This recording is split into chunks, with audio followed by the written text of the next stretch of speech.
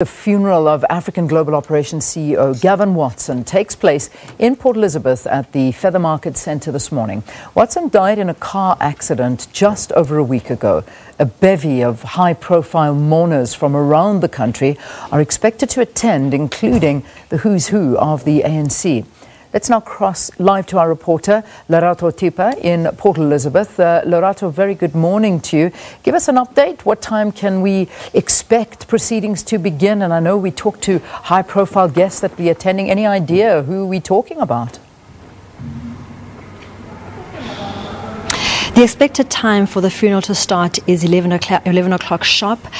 Just yesterday at the airport here in Port Elizabeth, we saw the arrival of a former President, Jacob Zuma, and also other high-profile members of the ANC are expected to attend this funeral.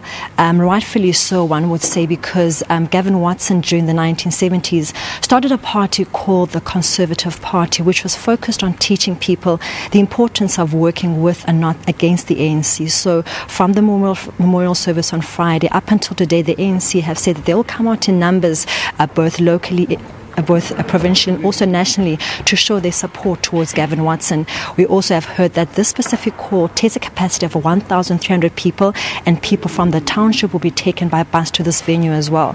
You understand why and they're going to go to the township, because that is where we believe that Gavin Watson and his family made their roots in terms of their support towards rugby players, particularly the black rugby players, forming a rugby team during the apartheid time that was really focused on trying to uplift the black players in the community, and also themselves playing for a black party. So people from the township are expected to come in their numbers as well to give their support to Gavin Watson and his family.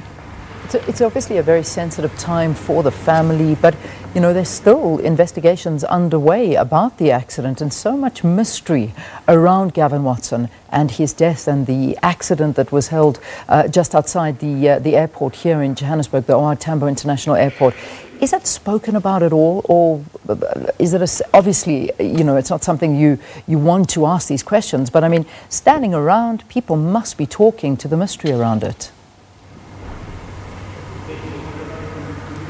I think mostly on social media is where all the talk has been, but just last week we went to Allisdale, where Gavin Watson was born, and when we were speaking to people there, they didn't even mention the fact that there was a mystery surrounding his death.